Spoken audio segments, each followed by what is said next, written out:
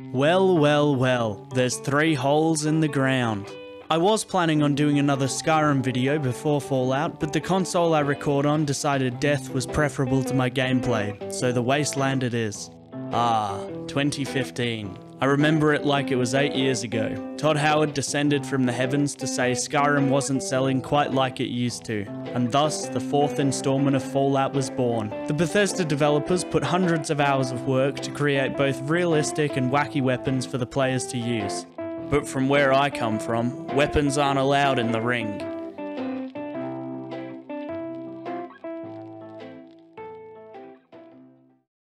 To kick things off, I made it look like my character had been in a fight with a nail gun, then lost. It quickly became evident that this game wasn't set in Australia. It's a little early to be drinking. As a man with a warehouse full of infomercial gadgets, it took the Vault-Tec salesman all of 20 seconds to convince me that a one-way nuclear bunker ticket was a strong investment. I made my character about as thick as 2 brick walls glued together and gave him an incredibly witty yet nuanced complex name. What can I say? War never changed. My toned, athletic body carried me to the vault while my domestic femoid partner wasted valuable weight optimization by carrying our only son and heir. Nah, we're definitely far enough away from the explosion to survive. Okay, I miscalculated. We all make mistakes. Like the diet of a fresh divorcee, it was straight to the freezer. I woke up just in time to watch Andrew Tate carry out a Sigma male grind set move on Nora. Sean taken, almost surely to be indoctrinated into his order. Knowing my boy was in safe hands, I re-entered the world single and ready to mingle. I whipped out Raid and Mortine, going to town on the Vault's infestation problem. Neglect arm day? You won't be needing this beta. After opening the vault door, I emerged into what was left of the Commonwealth. My first move was to make Sanctuary feel like home once more. Just like Mama used to make it. Going Geppetto mode gave me Iron Fist and Bloody Mess for additional punching damage, an Idiot Savant for early experience game. We were definitely not ready to save Preston and take on the death. This win didn't bring me satisfaction. The challenge is to beat Fallout 4 with only my meat fists. Not hydraulic fists and power armor, so I reloaded a save. This time I tactically hid in a broken building and timed my hits to avoid taking damage. Float like a balloon, sting like a flea. Some of you might have allowed power armor, but that's why you're there and I'm here. Preston asked me to join him in Sanctuary. Jog on. Besides, I plan on siding with the railroad this run. En route to Diamond City, I stopped to help the guards fighting the super mutants by making them more aerodynamic. I swindled my way into town with my devilish good looks, and gave Mayor McDonough the good old-fashioned brawler's greeting. Piper told us the only one who could help find Tate Jr. was a detective named Nick Valentine, who had gone missing during one of his cases. This is where the real game began. Rick was being held captive in an old subway tunnel. For all their trilby slacks and straps, I could tell immediately that none of these lads had ever engaged in a real bout of street fisticuffs. Hell, I killed Dino so hard he had airtime. What a poser!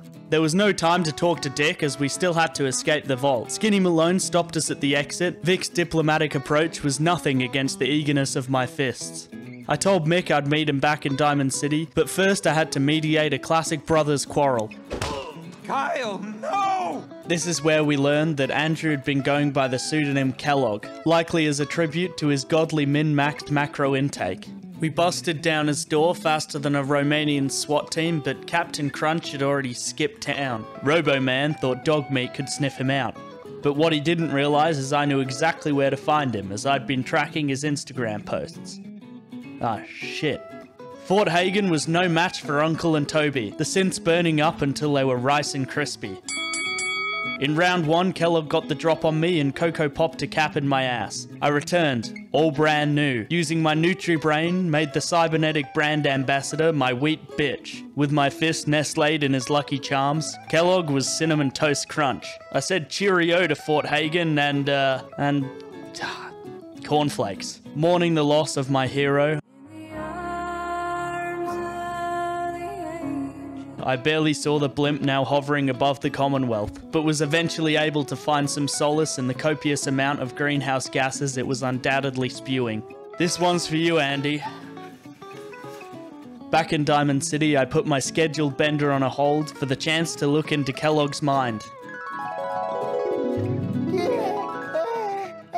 In his dreamscape, we got to relive the moment he freed me from the old ball and chain and started my journey to Sigma male status. Kellogg was thinking of little boys, but I left that one to the ongoing investigation. We discovered that the Institute used teleportation to get in and out of their HQ. Conveniently, Dr. Amari had an ex-Institute scientist pen pal in the glowing sea. I'm not proud to admit it, but I only survived this part of the run by doping, popping Radex like Tic Tacs. To be fair, the lizards were definitely on steroids too. You have to understand, we all did it back then. We were just trying to get ahead.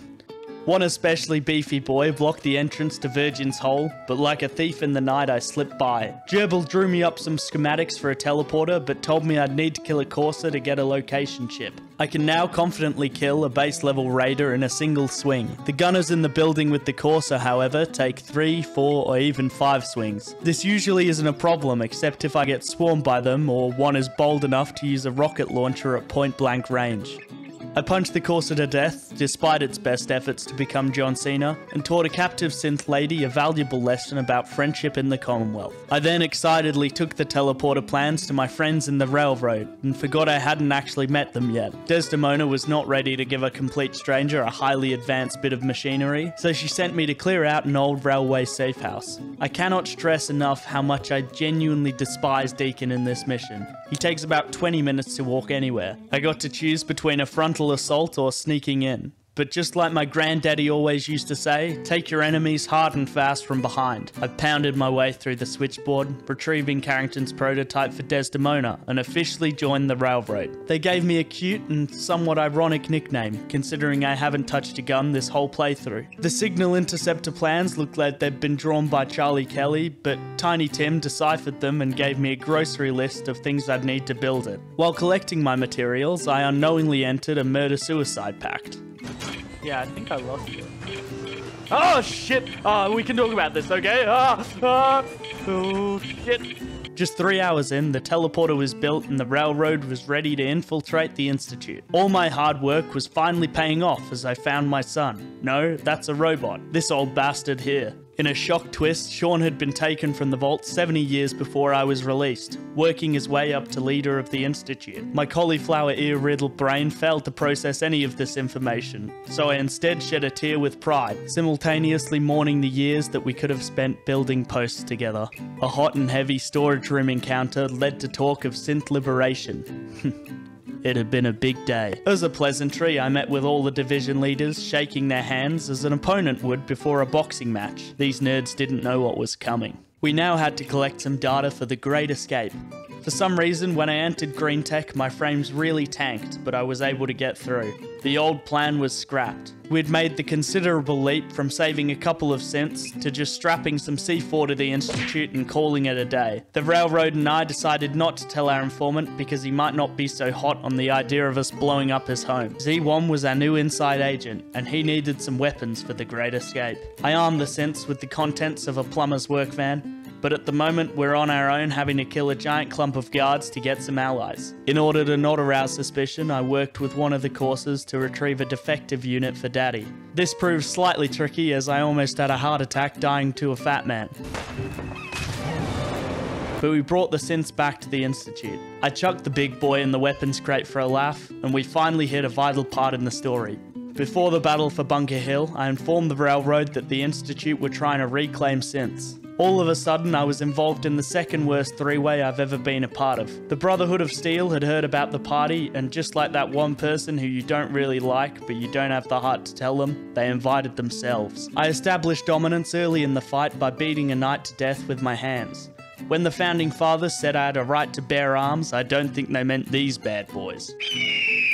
The hill now secured, the bunker part of Bunker Hill was a free-for-all. I knocked a fusion core loose from a knight and didn't have time to escape the blast. Eventually, I freed the synths in the basement and had a quick scuffle with the Corsa that was following me. Papa was about as happy as a man detained in a southeastern European gulag, but Ohana means family and family means no one gets left behind. And that also means that I only get a slap on the wrist. Ha ha ha. He called a big meeting to tell everyone that he was dying, but more importantly, he named me heir of the Institute. What can I say? I was the obvious choice. The old man then told us his last bucket list item, building a nuclear reactor. I jumped at the chance to get some last-minute father-son home improvement style bonding. After all, with my big promotion, I'd soon be too busy to spend any time with him. To build the reactor, I needed to collect a beryllium agitator from the mass fusion building. Little did I know, this was going to be the most challenging part of the run. The Brotherhood were gatekeeping it under the strict orders of Elder Girl Boss. Material world, and I get it from my mammy barmaid. But I knew the only gaslighting I could expect was that of the explosive variety. I prefer my Brotherhood members without the shell. The knight's really giving me a run for my money. My slow descent into the building made me a sitting duck.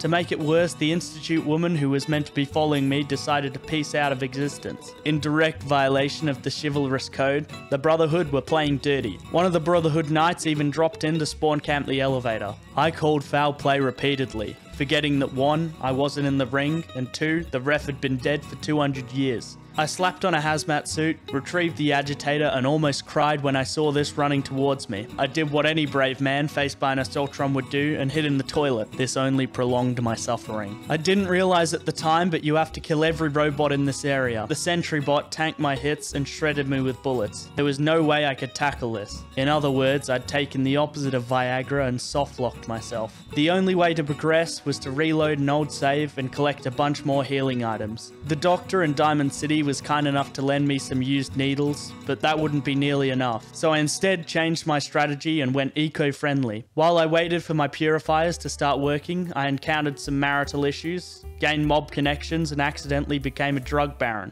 Wait, I knew these crimes didn't quite add up. Have I been chasing the wrong bald bearded man this whole time? It wasn't Andrew I was after. If I had more stim packs, I could have made a cooking joke, but I've got water instead. So that's the end of this bit. Now that I was the danger, I headed back to mass fusion. This time, the Institute lady decided to come along and acted as a very handy bullet sponge. The plan was to let all the Protectrons out and kill them before getting the beryllium agitator. It took some time, but the sentry bot was relatively easy to take down now that I was well hydrated. The only remaining challenge was the 2 Assaultrons. I lured one through the door and locked the other out, hoping to get some one-on-one time. There was a slight misunderstanding, so I rinsed and repeated the process with the second, and was finally free from the hardest part of this run. I booted up the Institute's nuclear reactor because that's never gone wrong in the past.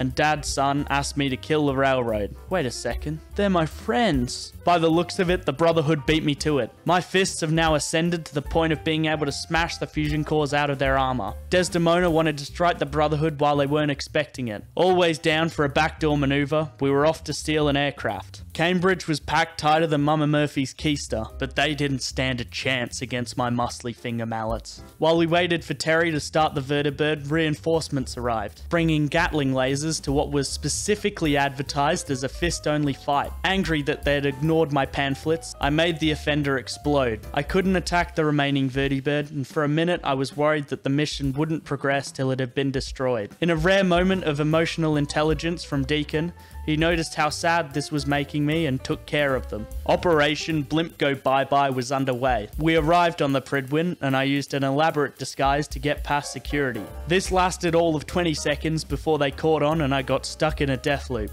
The view was very reminiscent of a bad high school disco. Instead, I reloaded the save and managed to plant the explosives and escape before raising the alarm. The Brotherhood would no longer be a problem.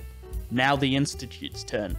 I gotta say, I love how the railroad figures out a way to hack the teleporter so we can all storm the control room, while if you side with the Brotherhood, they're just like, big robot dig with nukes. For some reason, my game hated this part and crashed 3 times. Nothing brought me more satisfaction than my little fingies pummeling the scientists trying to escape. We slaughtered everyone in the main lobby, which actually took some effort. I found Sean and had a heart-to-heart with him before putting the death into deathbed. On his computer, I lifted the lockdown and planted some more explosives on the reactor without a hazmat suit.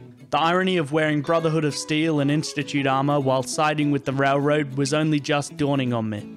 We took the weird synth Sean with us because I'm kind, compassionate, and his death wouldn't have been on my hands, and unfortunately, that would have meant him not dying by my fist. We got to a safe distance, and with the press of a button, the Institute met the same fate as the Brotherhood. With that, I beat Fallout 4 with only my fists.